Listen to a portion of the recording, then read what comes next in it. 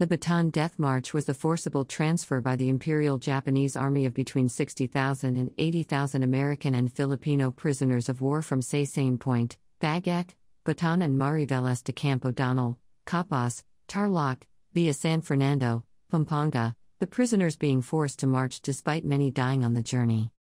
The transfer began on April 9, 1942, after the 3-month Battle of Bataan in the Philippines during World War II.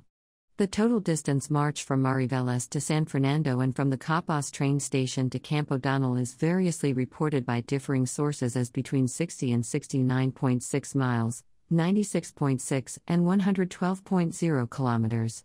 Sources also report widely differing prisoner of war casualties prior to reaching Camp O'Donnell, from 5,000 to 18,000 Filipino deaths and 500 to 650 American deaths during the march.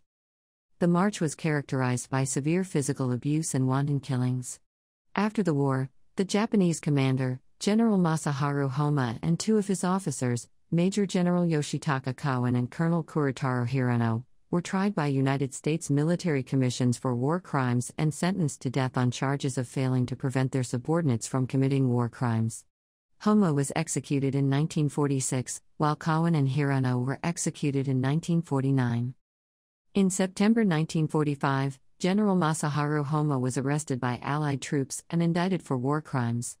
He was charged with 43 separate counts, but the verdict did not distinguish among them, leaving some doubt over whether he was found guilty of them all. Homma was found guilty of permitting members of his command to commit brutal atrocities and other high crimes. The general, who had been absorbed in his efforts to capture Corregidor after the fall of Bataan, claimed in his defense that he remained ignorant of the high death toll of the Death March until 2 months after the event. Homma's verdict was predicated on the doctrine of respondeat superior, but with an added liability standard, since the latter could not be rebutted. On February 26, 1946, he was sentenced to death by firing squad and was executed on April 3 outside Manila. Masanobu Tsuji, who had directly ordered the killing of POWs, fled to China from Thailand when the war ended to escape the British authorities. 2 of Homma's subordinates, Major General Yoshitaka Cowan and Colonel Kurataro Hirano, were prosecuted by an American military commission in Yokohama in 1948, using evidence presented at the Homma trial. They were sentenced to death by hanging, and executed at Sugamo Prison in June 12, 1949.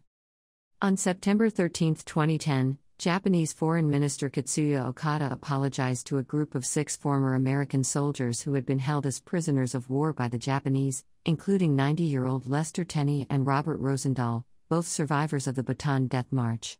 The 6, their families, and the families of 2 deceased soldiers were invited to visit Japan at the expense of the Japanese government.